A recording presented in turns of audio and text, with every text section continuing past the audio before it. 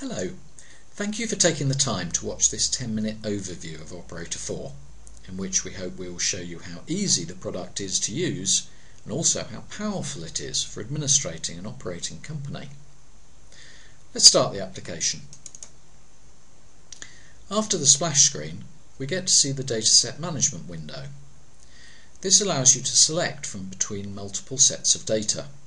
You might have multiple sets if you're working with multiple vending companies, or if you're keeping archive copies of one company.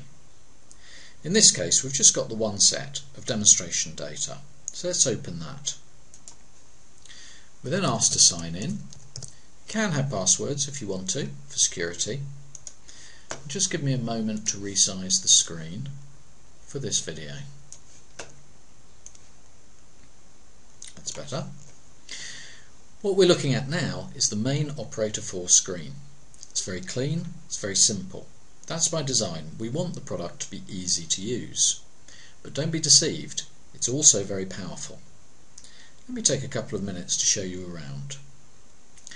Very importantly, here on the left hand side we have the tabs. The tabs are used to look at different aspects of Operator4. This first tab, called Route, provides us with the list of routes that are set up. In this case there are 5 routes, and we can see which van is allocated to each route. We can open up a route and we get to see the sites in that route. In Operator4, a site is defined as a machine with a customer. So down here we can see there are 3 machines with Tico toys, so there are 3 sites. If we click on any particular site, the right hand side of the screen shows us the detail about that site. We can see its code repeated, and we're told it's visited every one day, so every day, Monday to Friday, and that the site is active, so it's currently commercially viable. We can see the machine that's held there, and the customer details, including their site address, which may be different to their invoicing address. We get a little bit of information on contacts, and when the machine was installed, and when it's due for removal. And there's some notes fields.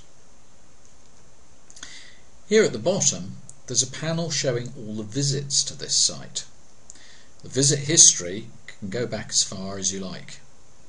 But what we're seeing here at the top is that of all the visits that have been done, 2 have yet to be logged.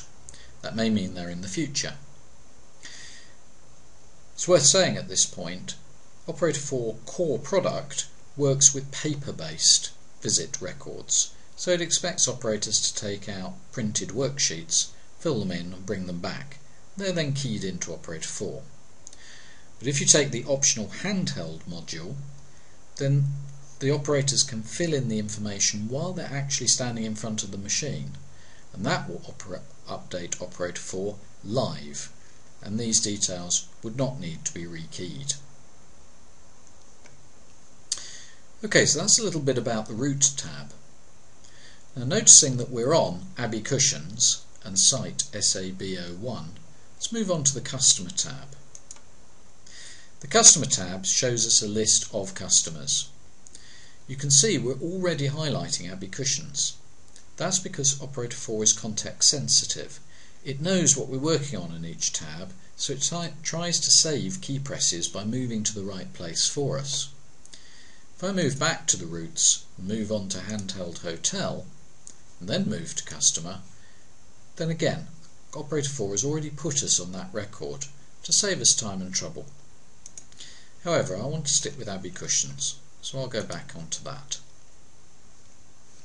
What we're seeing on the right hand side here is the detail on the customer Abbey Cushions. Instead of a site address this time we're seeing the invoice address, and at the bottom we've got some information on contact detail. You can have as many contacts as you like set up with a customer.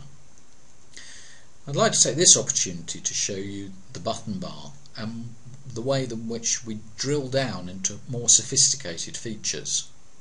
So I press customer here, I get the customer record with the information that we're looking at, but I can also, for example, access their charging profile. Here we can see whether they're charged by meter, by cash, by stock put into the machine, or any combination of those, including rebates.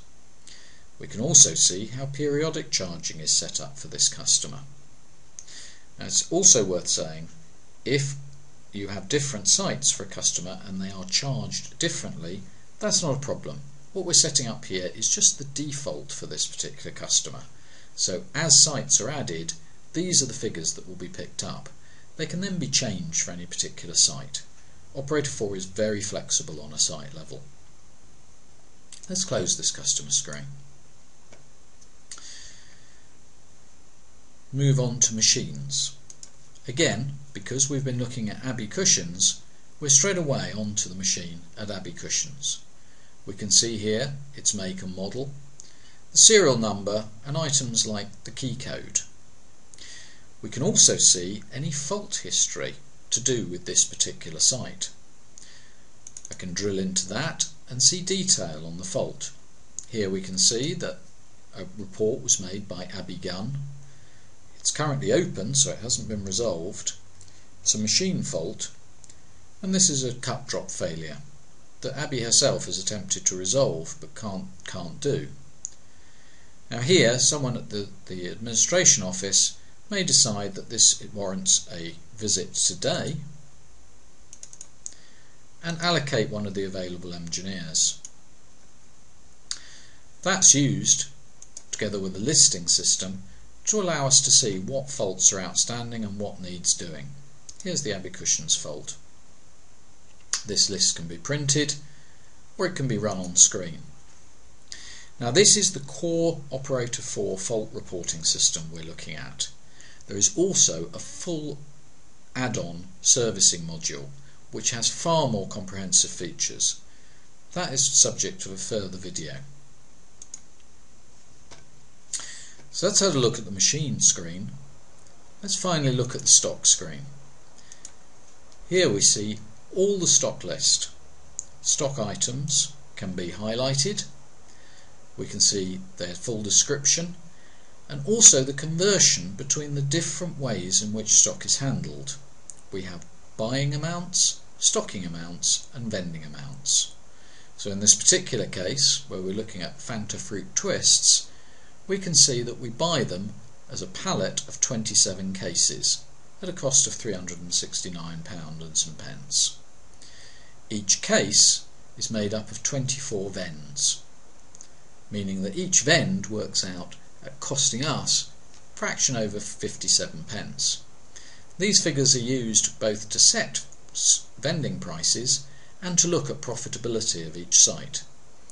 Each stock item maintains its own figures. We also see down here that you have a history of where the stock item has been used. You can see which van it was moved from to which site and the quantity that was used. Mostly these will be visits to site, but they can also involve transfer between vans and warehouses and of course incoming stock. So there you have a précis of the tab side of Operator4. Let me just give you a couple of ideas about the power behind the system. Let's start off with the daysheet mechanism. Daysheets are used to generate visits to sites based on their need. This can be on visit frequency or on regular day visits. If I pick a new day, I'll pick tomorrow. There are currently no visits scheduled. If I print the auto daysheet, Operator4 will go to look at all the sites in the system and decide, based on the criteria we've put in, which sites require visits tomorrow. We can see here it looked across 31 sites. No visits were generated. I think that's because none of them are due for a visit on a Saturday. Okay, let's pick a different day. Let's pick Monday. Try again. Here we can see that it's looked through the 31 sites in this system again, and this time decided that 26 of them are due for visits on Monday. For 5 of them, Monday was not a correct day to visit. Here we see the sites set up. This can then be used either to print all the worksheets if you're working a manually operated system, or you can simply upload these to the handhelds. That's an automated one key press operation, and then the operators concerned, Kevin, Robert and Steve, will simply see these visits appear on their handhelds ready for Monday's visits. Another powerful aspect of Operator4 is the invoicing mechanism. If we tell Operator4 we would like some invoices generated, we're given some choices. We can invoice just for one customer, across all customers, or do a single ad hoc invoice or credit note. I'm going to say I want to generate for all customers, and that I want all charges up until today's date to be taken into account. That means all visits and all periodic charges. What we can see happening here is that it's visiting every customer, every site, and generating all the invoices required. You may have caught that. It produced nearly 45 invoices in the period of a few seconds. What we're then given is an opportunity to check these prior to posting them. What we have is each invoice and/or credit note generated for each and every site that the system came across that needed charging. When we click on a particular invoice, we get to see what it's charging for. In this case, very little in the case of movement, but there is a 6-monthly management charge due and a 6-monthly lease charge due. It's worked out those charges, and this would then construct an invoice. That invoice will be number 11339. We can pass through all the various documents, and when we're happy with them, we save.